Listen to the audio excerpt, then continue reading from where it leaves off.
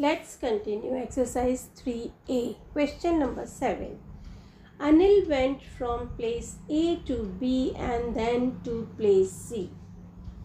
A is 9.5 km from B and B is 13.47 km from C. Dravid went from place A to D and from there to place C. D is 7.82 km from A and C is 15.52 km from D.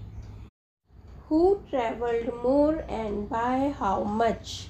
Distance from A to B is 9.5 km and B to C is 13.47 km. So Anil travelled 9.5 plus 13.47, that is 22.97 km. Distance from A to D is 7.82 km and D to C is 15.52 km.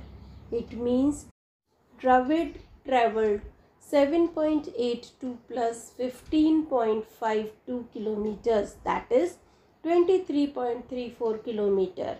We can compare 22.97 and 23.34.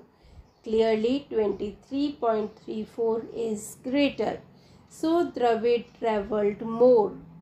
We got the first answer. But second question is by how much? For that we will find the difference of their distance.